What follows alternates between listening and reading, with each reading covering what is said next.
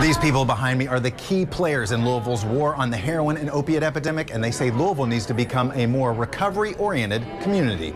It was devastating. It was devastating to me because I felt like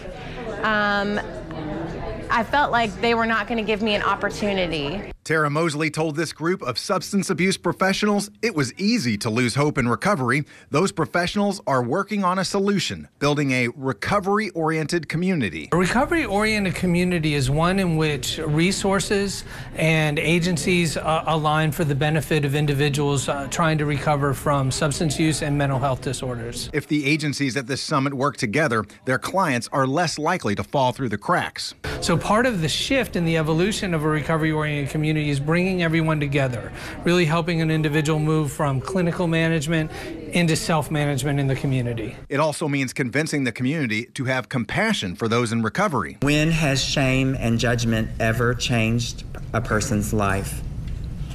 It doesn't. And making short-term housing and support programs immediately available. There's no like come back in a week or come back in 2 weeks.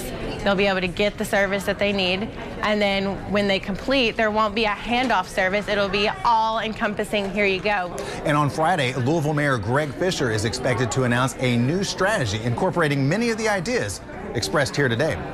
Mark Vanderhoff, WLKY News.